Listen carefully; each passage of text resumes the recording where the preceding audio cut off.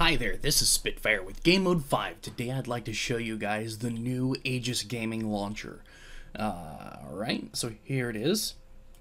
At the moment it doesn't look like much, it doesn't have a pretty icon, but that's because it's still in beta. So we're going to double click this. And after a few short moments, what will load is the new launcher. Now, as you can see here, you can see that it does have some transparency here. Really cool stuff.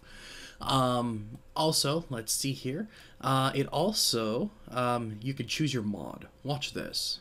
We choose left, choose hack/mine, and the launcher turns purple. Choose adventure tech, and again, the style of the launcher changes. MoSMP, vanilla, anarchy, and again back to hack/mine. I do think that is a really nice feature, and there's this nice little news section here. Of course, there's always the options. This allows you to add more RAM to when it starts. Now this is per mod, so for instance, if I tell this to go to 2 GB, keep in mind we're in the hack/mine mod, and I hit OK, the launcher will momentarily go away and come back.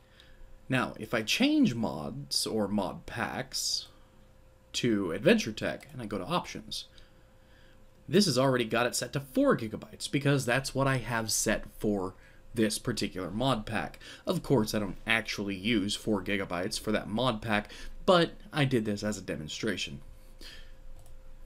And that's about it. When you go to login, it will ask you for your username and password. Of course, there's the remember option, and you hit login.